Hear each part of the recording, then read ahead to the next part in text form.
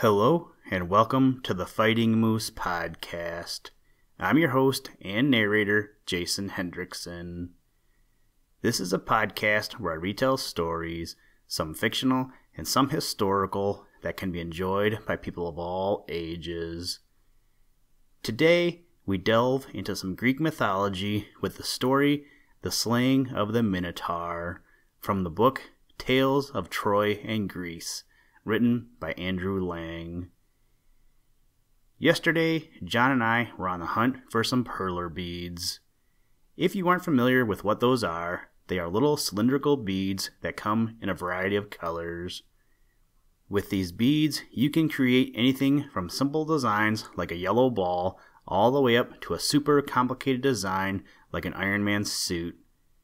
It's pretty fun to create these things, and he is trying to sell some of his creations and start his business empire.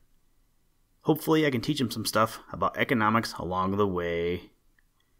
Anyway, during our travels yesterday, we went to the local Goodwill store, and while we were looking at the board games, we found one put out by LEGO called Minotaurus. We had fun playing it last night, so of course I went in search of a Minotaur story. I hope that you are spending some good quality time together with your family. John and I just completed a 300-piece puzzle the other day, and we went looking also for another one to do. For me, I love spending time with my family. Now that the weather is staying consistently nice, in addition to our board games and puzzles, it will soon be time for family bike rides. Maybe I'll have to bring my radio and listen to the podcast while we're riding. Now, let's turn to today's story. I hope you enjoy. Let's begin.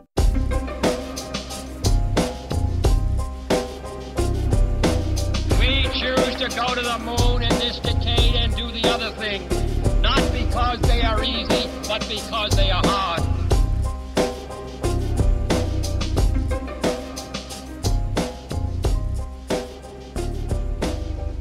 The Slaying of the Minotaur.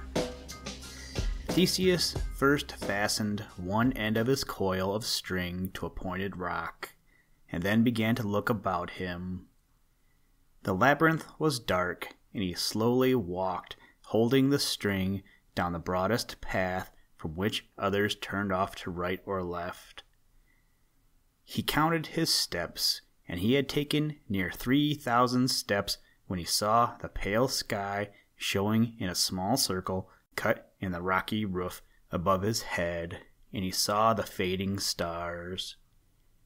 Sheer walls of rock went up on either hand of him. A roof of rock was above him, but in the roof was this one open place, across which were heavy bars. Soon the daylight would come. Theseus set the lamp down on a rock behind a corner, and he waited, thinking at a place where a narrow, dark path turned at right angles to the left. Looking carefully round, he saw a heap of bones, not human bones, but skulls of oxen and sheep, hoofs of oxen, and shank bones. This, he thought, must be the place where the food of the Minotaur is let down to him from above. They have not Athenian youths and maidens to give him every day. Besides his feeding place, I will wait. Saying this to himself, he rose and went round the corner of the dark, narrow path cut in the rock to the left. He made his own breakfast from the food that Ariadne had given him, and it occurred to his mind that probably the Minotaur might also be thinking of breakfast time. He sat still, and from far away within he heard a faint sound, like the end of the echo of a roar, and he stood up, drew his long sword, and listened keenly. The sound came nearer and louder, a strange sound, not deep like the roar of a bull, but more shrill and thin. Theseus laughed silently. A monster with the head and tongue of a bull, but with the chest of a man, could roar no better than that. The sounds came nearer and louder, but still with a thin, sharp tone in them. Theseus now took from his bosom the phial of gold that Medea had given him in Athens when she told him about the Minotaur. He removed the stopper and held his thumb over the mouth of the phial and grasped his long sword with his left hand after fastening the clue of thread to his belt. The roars of the hungry Minotaur came nearer and nearer. Now his feet could be heard padding along the echoing floor of the labyrinth. Theseus moved to the shadowy corner of the narrow path where it opened into the broad light passage, and he crouched there. His heart was beating quickly. On came the Minotaur. Up leaped Theseus and dashed the contents of the open phial in the eyes of the monster. A white dust flew out, and Theseus leaped back into his hiding place. The Minotaur uttered strange shrieks of pain. He rubbed his eyes with his monstrous hands. He raised his head up towards the sky, bellowing and confused. He stood tossing his head up and down. He turned round and round about, feeling with his hands for the wall. He was quite blind. Theseus drew his short sword, crept up on naked feet behind the monster, and cut through the back sinews of his legs at the knees. Down fell the Minotaur with a crash and a roar, biting at the rocky floor with his lion's teeth, and waving his hands, and clutching at the empty air. Theseus waited for his chance when the clutching hands rested, and then thrice he drove the long sharp blade of bronze through the heart of the Minotaur. The body leaped and lay still. Theseus kneeled down and thanked all the gods and promised rich sacrifices and a new temple to Pallas Athene, the guardian of Athens.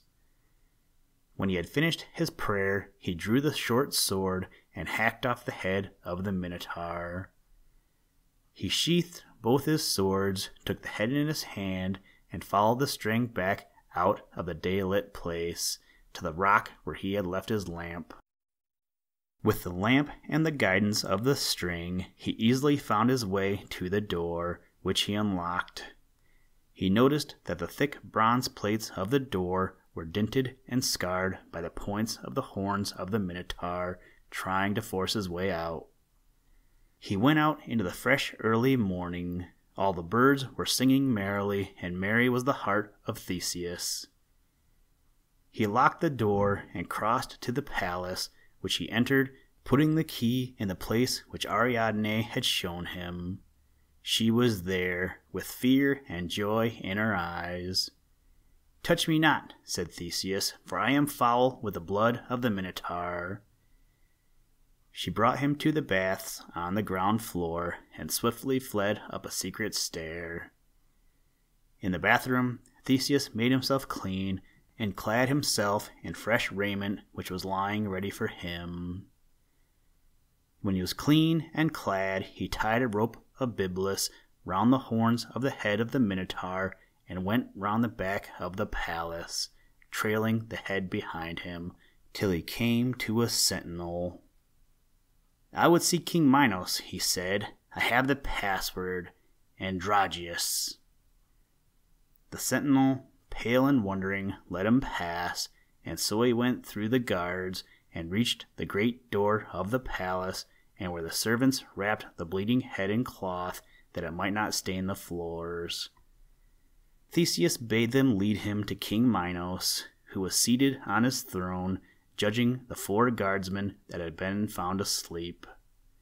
When Theseus entered, followed by the serving men with their burden, the king never stirred on his throne, but turned his gray eyes on Theseus. "My lord," said Theseus, "that which was to be done is done." The servants laid their burden at the feet of King Minos and removed the top fold of the covering. The king turned to the captain of his guard. "A week in the cells for each one of these 4 men," said he, and the 4 guards who had expected to die by a cruel death were led away. "Let that head and the body also be burned to ashes and thrown into the sea, far from the shore," said Minos. And his servants silently covered the head of the Minotaur and bore it from the throne room.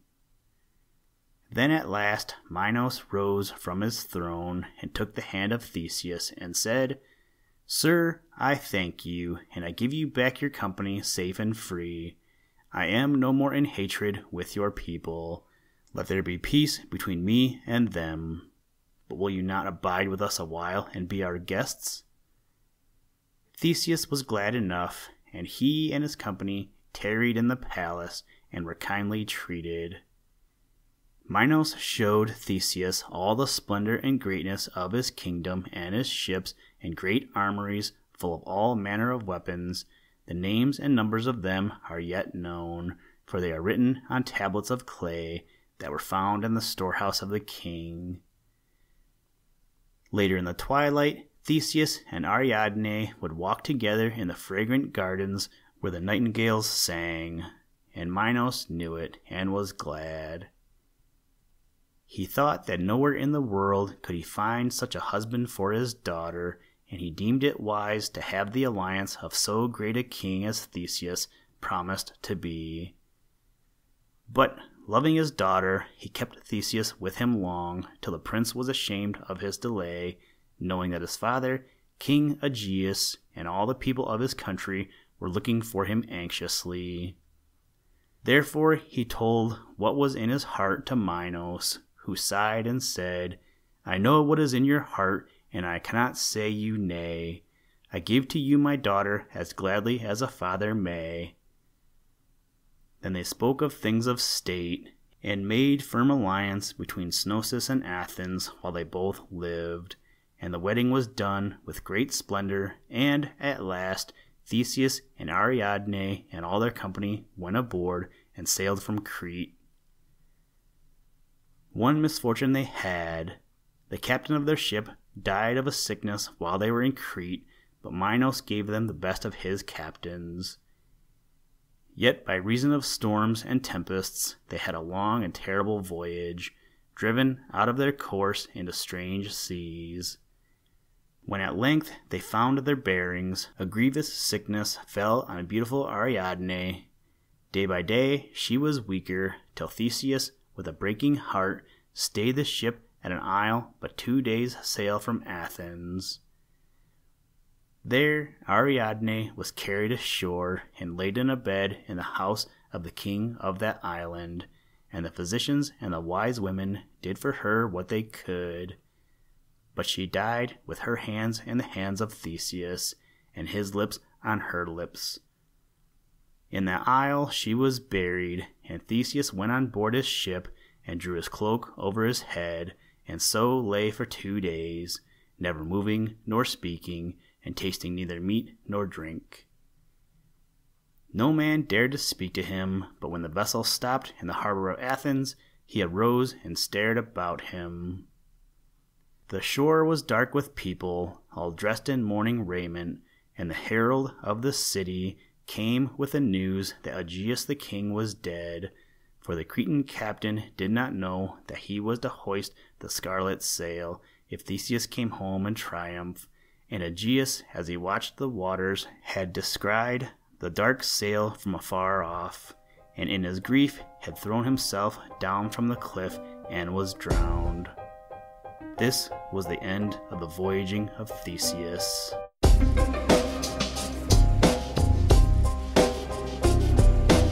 That's one small step for man, one giant leap for mankind.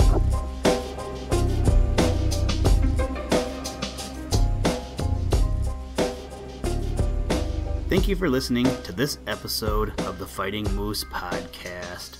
Please join us next time as we read another exciting story.